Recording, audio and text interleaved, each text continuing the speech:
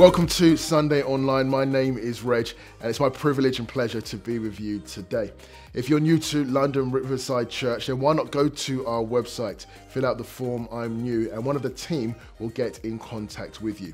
We're going to have some time of worship now, so let me encourage you to stand up and let's worship King Jesus.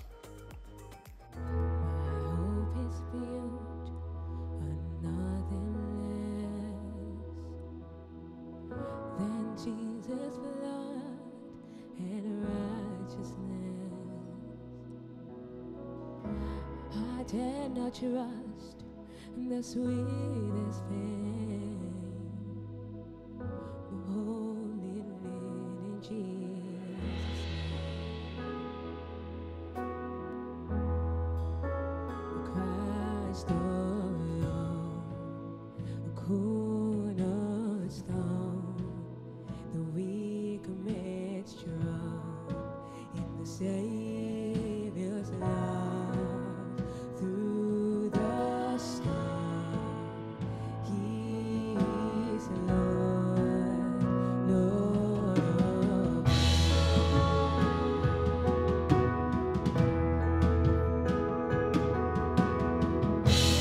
Darkness seems to hide His face. I rest on His unchanging grace.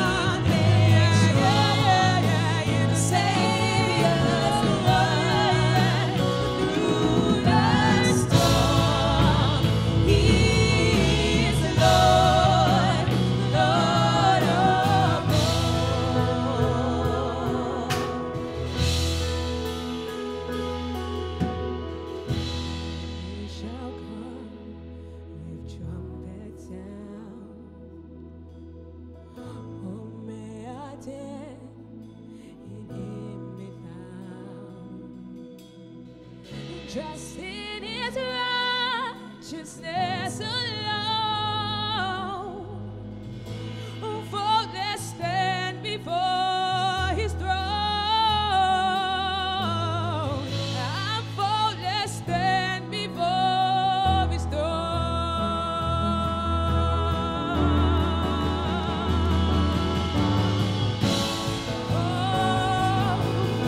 I'm faultless, understand with all of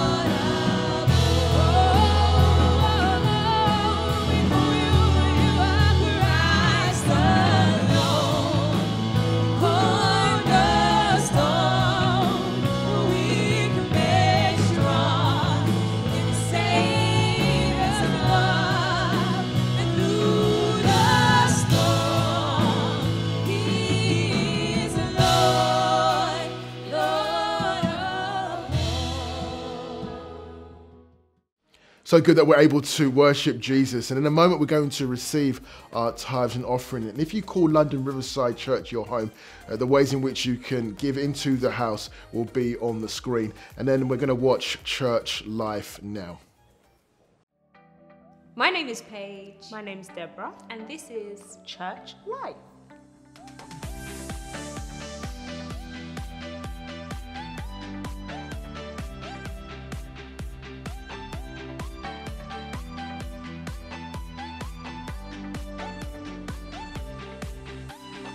Coming up this week is Connect Group Week. It's a great place to get to know people and to really help grow your relationship with God. If you're not part of a group already, head over to our website or go to the info point after the service.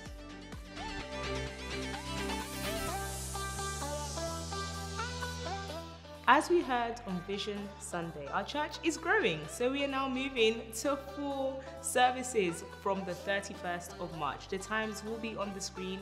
Make sure you pick one and come on down. We'd love to see you.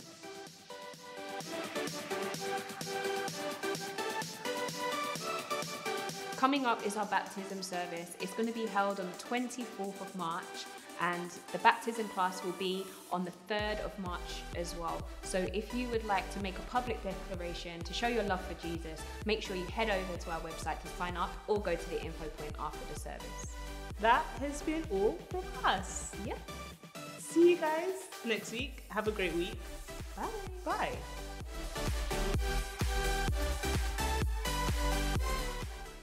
It's great that you're with us online. Great that you're here as well at the 8:45 service. So fantastic. We're going to continue our series today called Stand Strong. And I don't know if you've realized this. If you're a parent, you'll definitely know this, or maybe you've observed this. But children have an instinctive trust of their parents. It doesn't always last through life, but when they're born, they have an instinctive trust. It's like, basically, when the kids are really small, dad can do everything, knows everything, is a complete superhero without a cape. Then they grow up a little bit. They realize dad can't really do everything. But there is this instinctive trust. And one of the ways that is expressed, it was expressed in my home as my kids were growing up, all 3 of them, I hasten to add, is they would like to jump from any great height and expect me to catch them. Okay, and some of you have been in that kind of situation. So that means when I got home, there would be a kid on the stairs waiting for me to catch them. Okay, and it began on steps 2 and 3, and then it gradually went further and further. And have you noticed, if you're a parent, or you've ever done this, that the kids have far more faith in you than you have in you? But you can't let on. You can't let on that you're a bit worried, right? So they go up another step. Yeah, go on, jump. I won't say the names, not going to embarrass them. No, jump. And they jump and you catch them, and then they run back up and they go another step. And it's like, oh, I think the last one was probably, you know when you caught them, it was kind of heavy. And, and so it goes on and on. So that all 3 of my kids, they just had that trust. They'll jump and you're going to catch them. And I can say it now. I'm no way if they try it now, am I ever going to go try to do that. But it's like, there was times when I thought, I'm a bit nervous. One time, actually, my daughter, who is now growing with her own children, but we were on a street late in the evening. We'd been out with some friends, and we're walking down the street in Vienna, and she ran up behind me and shouted, "Daddy!" And then I turned around, but she had already jumped. And she had jumped with a little bit too much space between us. My daughter landed on the floor at my feet. Okay, parent fail, I'll tell you now. Amazing the trust that she had. She was okay, don't worry, nothing serious. But you see, we have this instinctive trust of our parents. We have this faith, as it were. And that is what faith in God is like. Faith in God is simply trusting in the character of God. We know He'll catch us. We all know He'll be there. He's better even than your own parents because He will turn around in time and catch you. There is a complete trust. There is a reliance on Him. That is what faith is. Some people say, well, faith kind of sounds complicated. It's not complicated. It's simply trusting that God is who He says He is. It's simply trusting that when He says He'll be there, He will be there. Trusting in His character. So as we've been looking through this series in Ephesians chapter 6, we've been looking at the fact that life can be a battle at times. Ephesians 6 verse 10 says these words, "Finally be strong in the Lord and his mighty power. Put on the full armor of God that you can take your stand against the devil's schemes." So we are encouraged from the scripture that life will have difficulty, that we will face attack, that we will have to deal with difficulty and temptation and all kinds of trouble that might come our way. But it says here we can stand strong. It says to be strong in the Lord and take your stand against the devil's schemes. Now, we've explained this each time, but if you're catching up with us today for the first time in this series, Paul the Apostle is writing these words to the young church in Ephesus because he is actually under house arrest. He's actually probably a guard is in the house where he is, a Roman soldier is there. And so he gets this inspiration as he's writing under house arrest that we can actually put on the armor of God. We've already spoken about the belt of truth, the breastplate of righteousness, the shoes of the gospel of peace. Great word last Sunday, by the way. If you missed last Sunday, catch up online with that. So today we come to verse 16, Ephesians 6. In addition to all of this, take up the shield of faith, with which you can extinguish all the flaming arrows of the evil one. Stand strong with the shield of faith is what I want to talk about today. Now, just to explain, the shield of faith, the shield that the Roman soldier would have, it was not like a little round shield, like kind of so big that they would hold in their hand like that. No, what Paul is talking about is a shield which is more like an oblong shape. It's actually almost as big as the person. It's a huge oblong, almost to the ground shield that they would carry. This is made of 2 sections of wood. It's covered in a coat of, covered in leather. Because these flaming arrows that the Bible talks about there, or if you're King James, the fiery darts, okay, these arrows were dipped in pitch and they were lit and they were then fired towards the enemy. And so what happened is when the arrow hit the shield was made in such a way that it would extinguish the flame. That was important. It wasn't just about deflecting. It was about extinguishing the flame that had been thrown at them. And let me just say here that some of the arrows in life, they can't be dodged. They have to be blocked. We'd all love to dodge, this sounds bad, but we'd all love to dodge our way through life, wouldn't we? We'd like to dodge our way through past the flaming arrows. We'd like to dodge our way through all those circumstances. But the scripture is clear. Sometimes you can't dodge the situation. You've got to block it. You've got to block it with the shield of faith. And a shield that has seen some action is not the prettiest shield.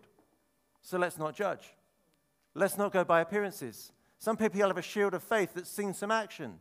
And you say, well, I don't know. We're so used to, with our social media and everything else, everything being pristine and everything being so presentable. I don't think the shield of faith is all that presentable, friends. If it's seen some action, it's going to have some holes in it. It's going to have some places where the leather is not as good as it looked before. But the shield of faith is so important in our lives. We need to activate our faith because not everything can be dodged. Some things have to be blocked by our faith.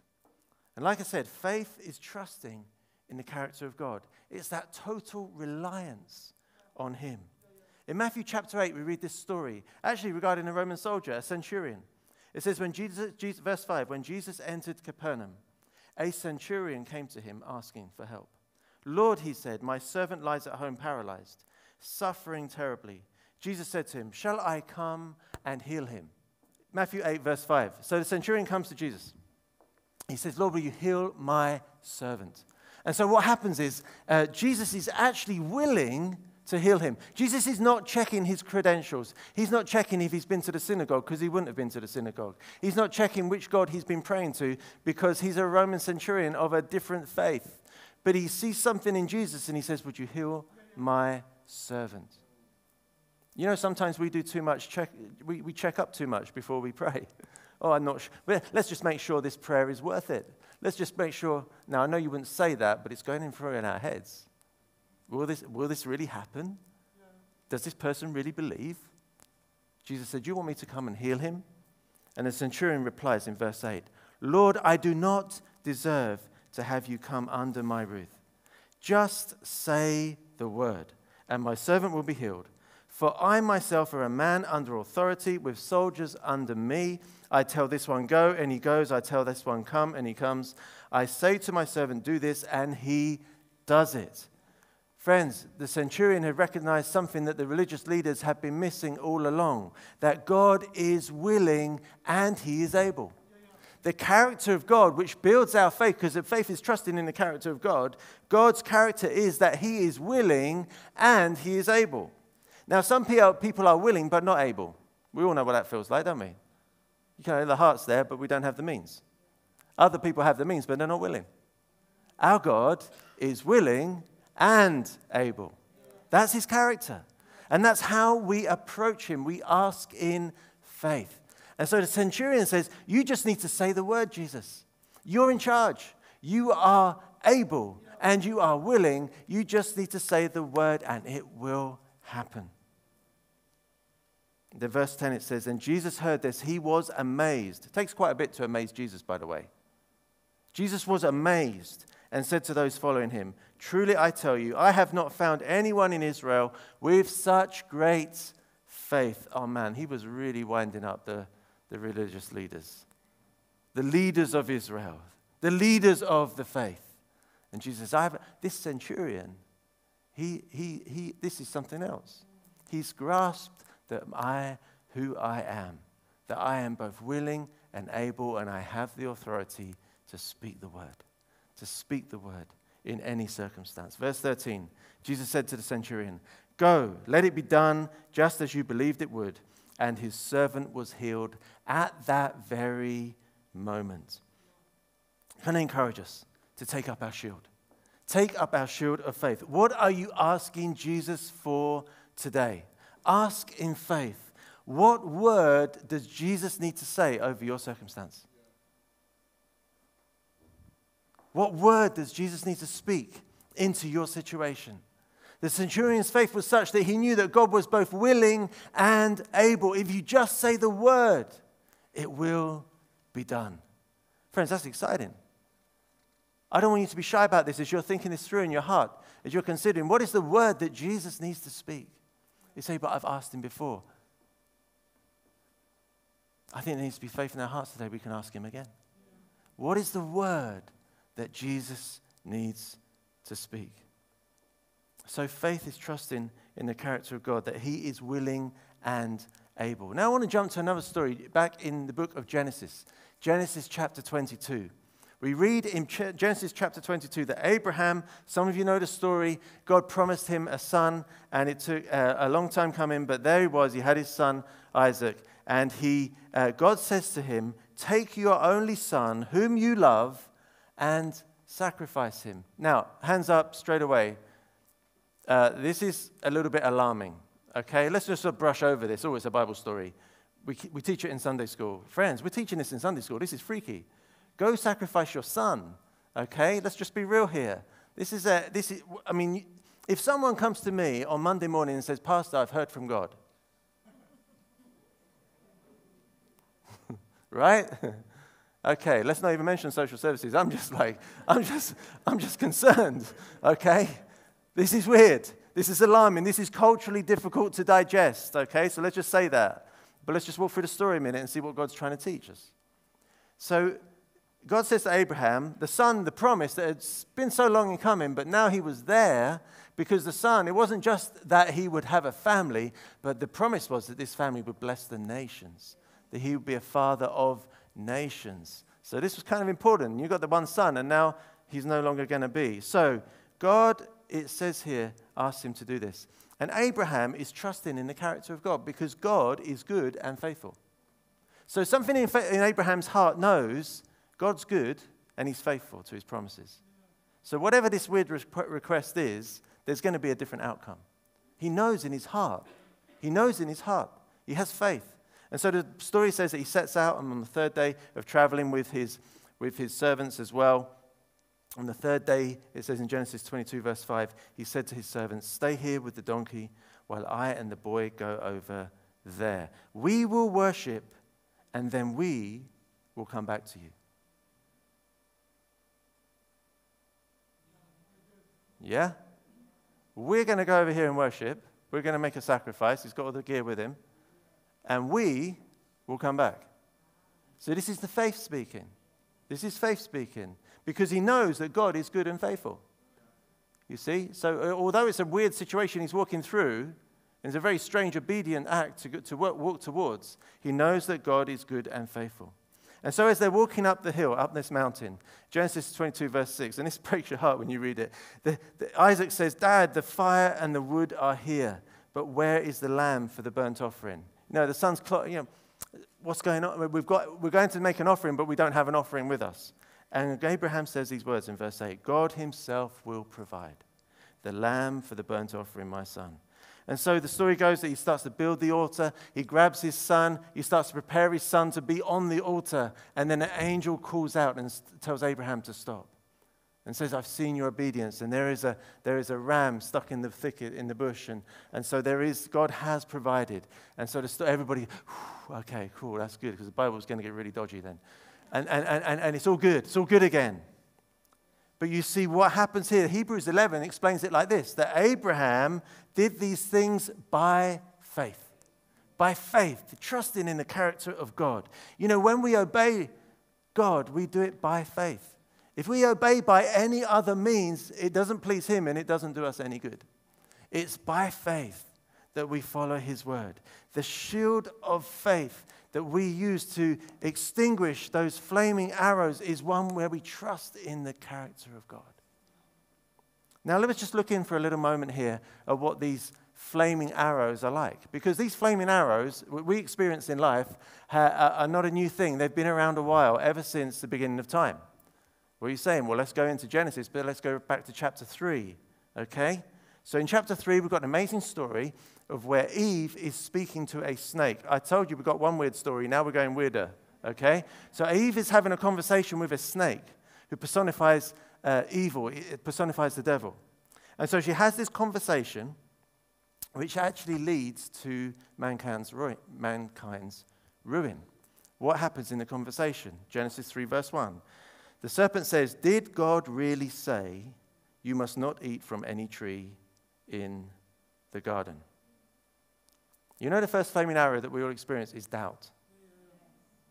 You see, bear in mind we raise our shield of faith to doubt.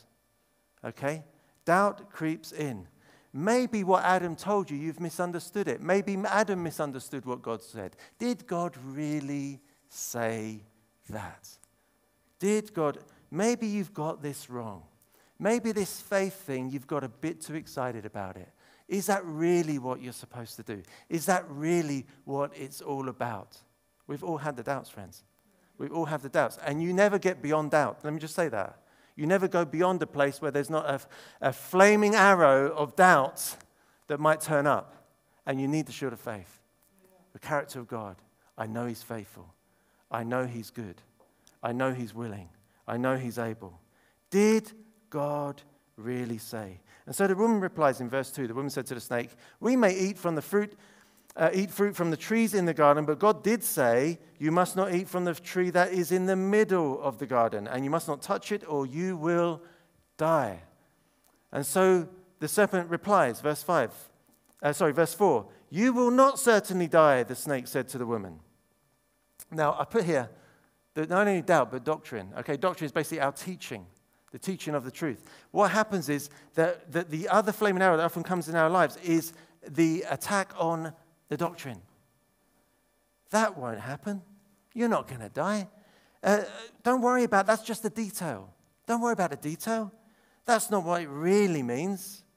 You've read the Bible and it says, and you say, and somebody, no, but that's not what it really means. Oh, that was for them then. That was way back. We're more advanced now. That doesn't apply to us anymore.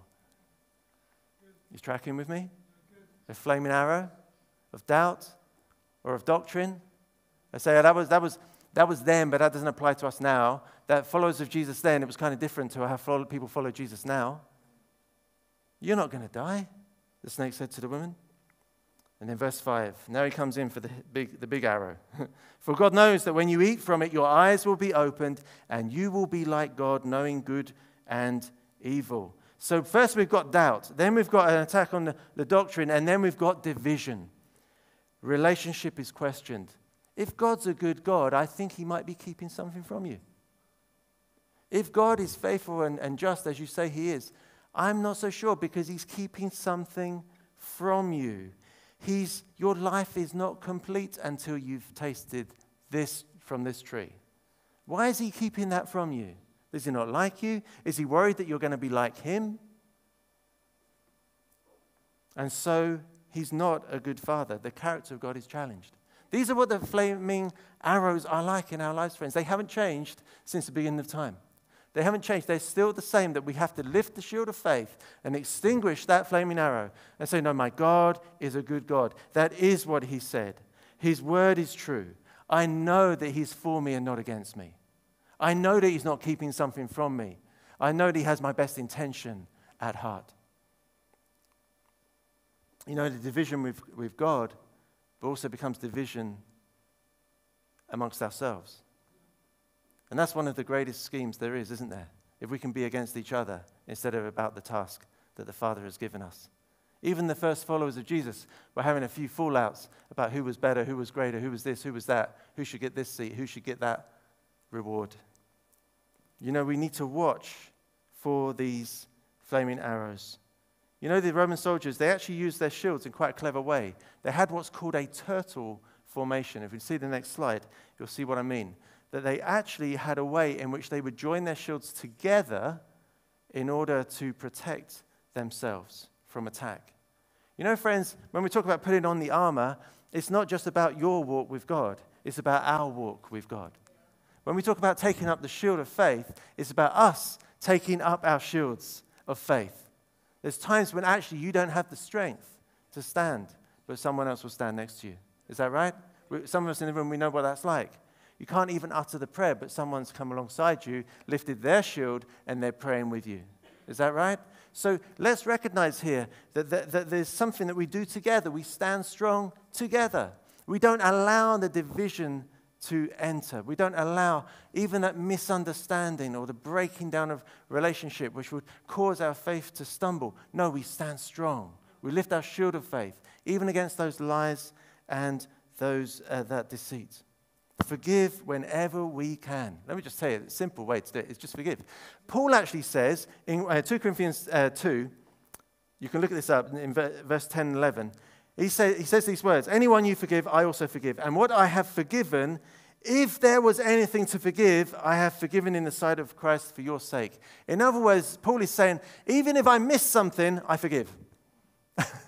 Even if I didn't realize I needed to forgive, I want to forgive. I want to have that attitude that does not allow the enemy any space in my life. I'm going to hold the shield of faith and I'm going to forgive. I'm going to extinguish that arrow. In order, verse 11, it says, that Satan will not outwit us, for we're not unaware of his schemes. And so there is the shield of faith. Now, what I'd like to do this morning is just briefly touch on the next verse, in verse 17. Because in verse 17, we're encouraged to not only take up the shield of faith, but also to take the helmet of salvation. Take the helmet of salvation. And Paul is referring not only to the guard that's maybe in his house, but also to the language of Isaiah in the Old Testament, the prophet, who speaks of a heavenly warrior who is Jesus, who will bring salvation. It says in Isaiah 59, verse 17, he put on righteousness as his breastplate, and the helmet of salvation is on his head. And that helmet of salvation is ours, friends. It's ours to take. The word take here, to take the helmet, is not just like find one and grab it. It means it's been offered to you. The armor bearer has offered you the helmet to put on. And so we are to take, in a sense, that taking is actually receiving what God has provided. Receiving his salvation, putting it on, knowing that it's not more than a ticket to heaven, friends. Our salvation is not a ticket to heaven. Our salvation is eternal life now with a future fulfillment. But it's for now. The helmet's for now. It's to wear now. You know when you're about to pray for someone and you get that thought, what right do you have to pray for this person? Who do you think you are praying for them when you haven't prayed for? Am I the only one? Has your pastor got troubles? You know, when you're about to do something, you're following Jesus and you think this is the right thing to do, and then you get the thought, how can you do that when you've done this? I'm just saying it for you. I'm not going to fill in the gaps. You can do that yourself. Okay? But you know what's said. You know what you say, you tell yourselves, but often we're told, you know, the Bible simply says that the enemy is a liar. Is a liar and an accuser. And we have to recognize that, friends. That's why we need the helmet of salvation. To recognize, no, I do have the right to pray. I do have the right to walk the way that Jesus has asked me to walk, to do the things he's called me to do. Jesus says in John 18 that when the enemy speaks, he lies, he speaks his native language. He speaks his native language. Yeah, that's what comes all to. Oh, we've all got our native languages. My native language got really confused living abroad for 15 years. So sometimes I think in the language different to the one I need to be speaking in. Anyway, but he says here that the devil himself, his native language is to lie. He's a liar and the father of lies. Friends, we have to recognize that because thoughts come and we need that helmet of salvation to assure us that that's a lie. You have every right to pray. You have every right to follow Jesus. You have every right to give and invest in the kingdom of God. You have every right to go for that job. You have every right to raise your children in that way. You say, yeah, but in the thoughts, yeah, but I messed up and I didn't do this. And I did. No, you have every right. You see, our salvation is past, present, and future. Our past is forgiven. Is that right? Our past is forgiven. You need to tell, and someone said this before me, that when the enemy reminds you of your past, you need to remind him of his future. Because your past is dealt with. Jesus has dealt with it. He says in Acts 10:43, everyone who believes in him receives forgiveness of sins through his name. Everyone. Even those of us that don't think we've got it together. Everyone.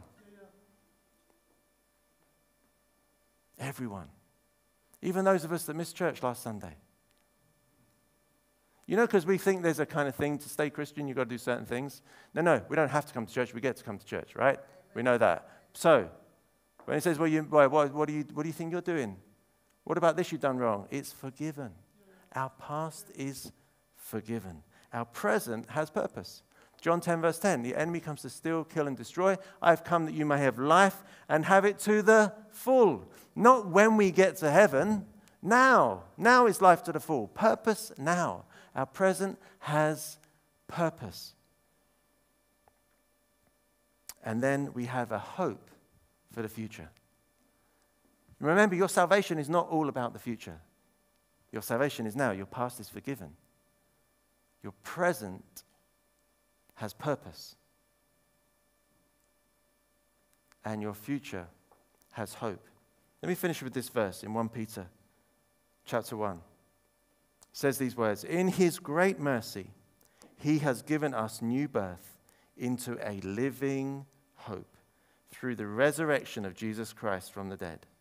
A living hope.